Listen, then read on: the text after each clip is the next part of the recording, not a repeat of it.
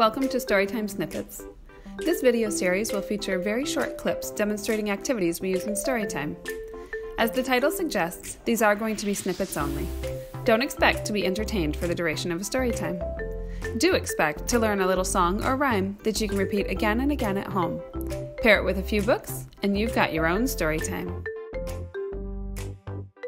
Most of these lap games are to be played with an actual baby on your lap. So you'll see in most of these videos we're going to have Freddy Bear standing in. Freddy Bear is my baby. You'll know that if you've been to many of my story times, particularly the baby time.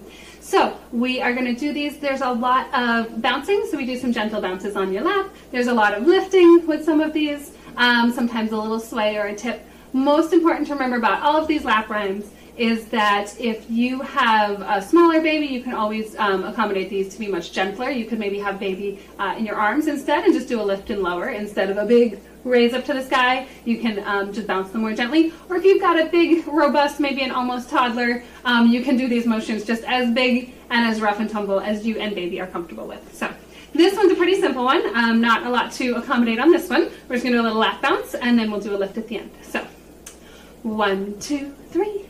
Baby's on my knee, Rooster crows, and away he goes. So you're going to bounce, bounce, bounce, and then lift baby like a little rooster flapping off into the air.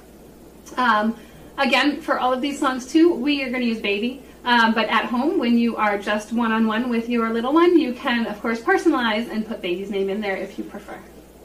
1, 2, 3, Freddy's on my knee. Rooster crows and away he goes. And of course, lap songs are always best ended with a nice little hug and a snuggle. Watch, play, and repeat.